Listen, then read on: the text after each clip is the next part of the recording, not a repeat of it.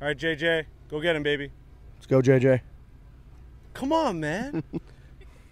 The miscommunication. No, he doesn't like you. He's not kidding. Bro, it was a miscommunication. This afternoon, I'm walking onto the course. I see Joel Damon. I go over. He's playing a practice round with JJ Spaun. I'm chit-chatting, catching up, whatever. JJ Spaun comes over from the green, and he goes, oh, yeah, like, which one? Somebody from your show say I'd be lucky if I could hold the door open for Tiger Woods at the Masters?